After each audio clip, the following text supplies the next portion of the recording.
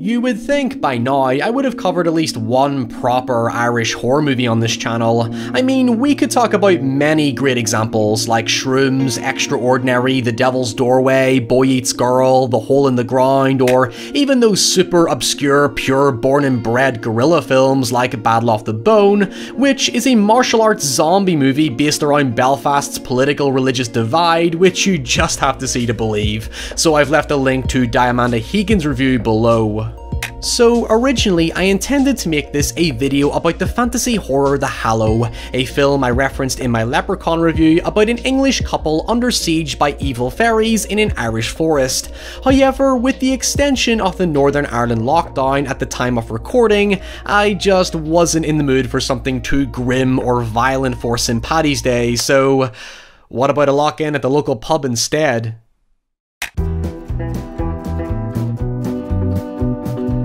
2012's Grabbers is Ireland's greatest and only monster movie.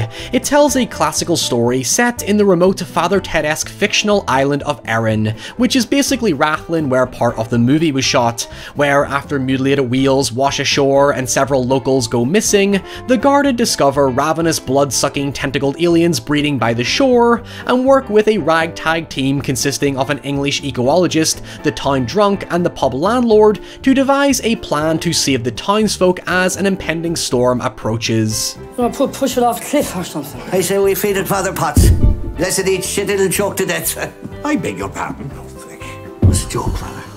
However, the film's true unique selling point comes from its ridiculous midway revelation, where it's discovered that the aliens are fatally allergic to alcohol after the town drunk survives the initial attack.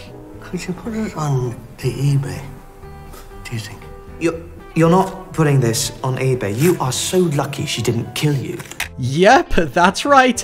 Being drunk is revealed to be a repellent against the alien onslaught. And so the group decides that the best way to protect the locals is to do the most Irish thing possible and host a free bar lock-in at the local pub to get as drunk as possible to wait out both the storm and alien invasion. A free bar? Oh, you're on, boys. That's the spirit!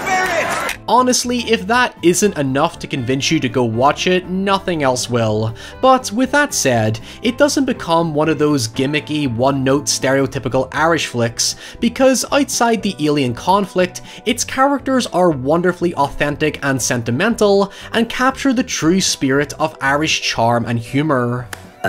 It's extraordinary.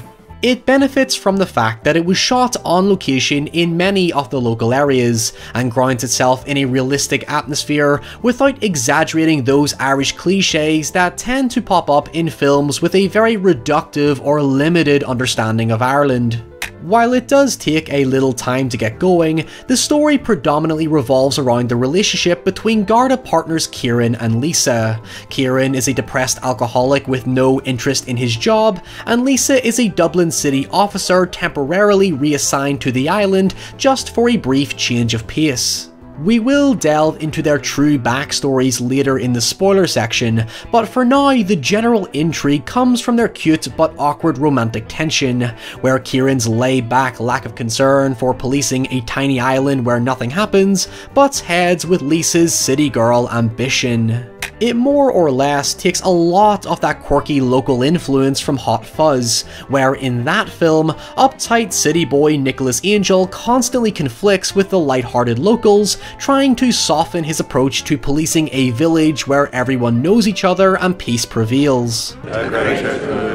The supporting cast are just as fun and interesting, if indeed not as deep, but that's not really a requirement when the emphasis is on capturing the purity of the types of locals you see in real Irish towns, especially when it comes to their banter. Oh, savage. Oh, careful. You missed. Bring it, whichever. Feck off it. Paddy. For example, the local drunk Paddy isn't just defined by his alcoholism. He's a helpful, hardworking fisherman just enjoying the simple pleasures in life. Then you have the sarcastic but always friendly pub landlord Brian, who's constantly nervous of angering his scary but still bubbly wife Una. And finally you have Dr. Smith, the smug Englishman who thinks he's above the locals due to his scientific credentials, but is quickly put down by everyone who reminds him that he's still stuck on a barren Irish island with the rest of them. A grabber. A what? I have told you, Paddy, I'm not calling it that. It needs a name that defines its genus. I discovered it. I get to name it. It's that real sense of humbleness and relatability that invites you into its world, and when the aliens begin their reign of terror, the tension does legitimately mount up. I'll be alright.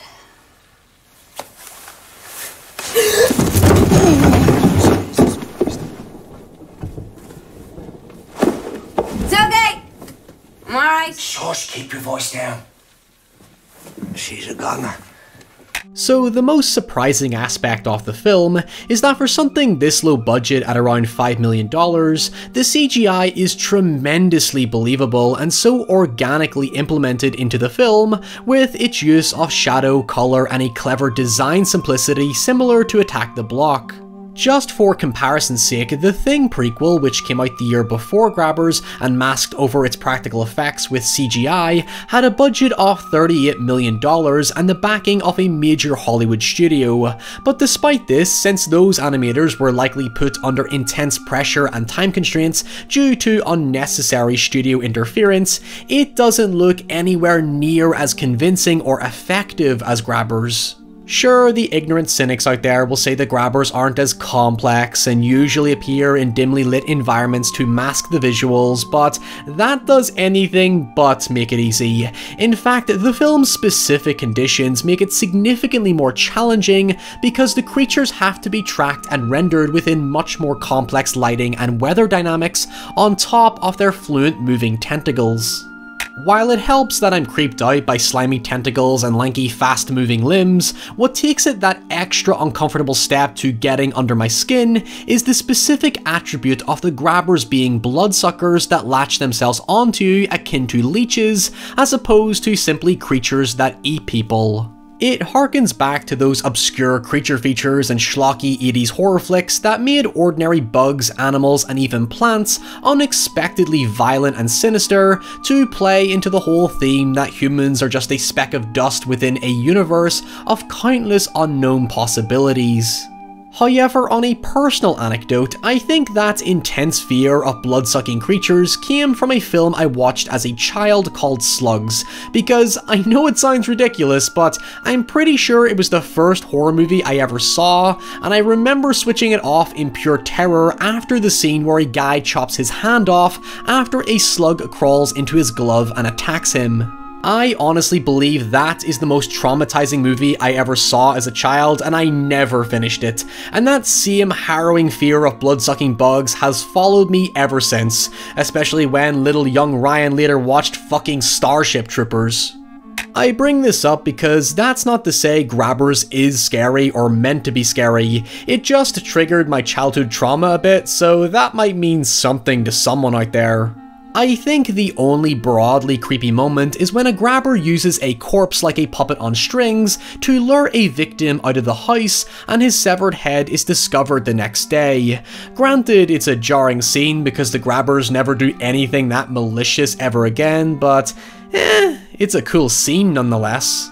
Anyway, from here on out, in order to talk about the lock-in and all the drunken escapades, I do need to go into spoilers, but when I think about it, the only major one is a specific character death, and it's kinda worth it, so I'll leave that one up to you.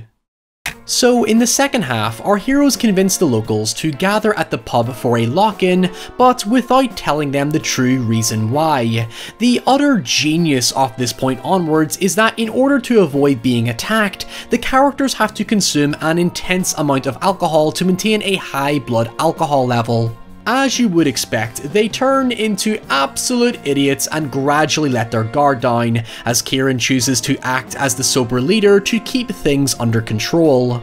But it doesn't take long until Daddy Grabber arrives with his admittedly adorable babies, and the pub ends up under siege, with some of the characters going out of their way to do things that, well, I think any of us would do while we're drunk.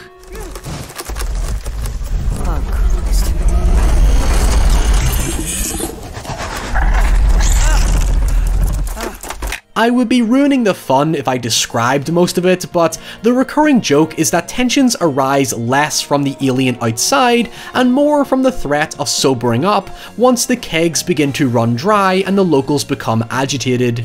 But I think one of the best payoffs is when Dr. Smith drinks Paddy's poaching, which, if you've never heard of it, it's basically Ireland's version of moonshine because the alcohol by volume percentage is so staggeringly high that its legal status is a bit ambiguous, you could say. Dr. Smith then proceeds to stagger out of the pub to take a photo for science, and his drunken smugness gets the better of him because while he thinks he's invincible, the Daddy Grabber just bucks him into the fucking ocean in a weirdly serene way. Interestingly enough, according to director John Wright, he, along with Kieran and Lisa's actors Richard Coyle and Ruth Bradley, actually prepared for their drunk scenes by going on a pub crawl around Belfast and recording themselves to capture the subtle mannerisms they did while drunk before destroying the tape entirely. However, with that said, the film reaches its true emotional peak when it reveals that Kieran's alcoholism and depression stems from his wife leaving him, and Lisa's reassignment was a bid to escape her feeling of insignificance back home. It's very low-key, but it shows us that beneath their quirky, charming exteriors are real people with real problems. As I said before, a lot of non-Irish produced Irish stories and characters typically fall into stereotype or Flanderization, where the quirks of being Irish overshadow their raw human qualities. I could point you in the direction of dozens of incredible Irish dramas, but Grabbers is able to play up those well-known quirks and still ground itself firmly in reality. It embraces Irish identity, but shatters the illusion that things are as perfect as their bubbly outward personas might show. But what brings it together is the sense of community, the camaraderie between the characters who are still playful and sassy, yet ultimately mean no harm by it. They support each other because they know full well that we're all in this life together, and it's hard enough as it is. And so that's Grabbers. It's a light-hearted, sincere portrayal of typical Irish locals coming together in desperate times to fend off a threatening invasion. I'm pretty sure someone will apply a subtext in there somewhere, but I'm gonna steer clear from that one.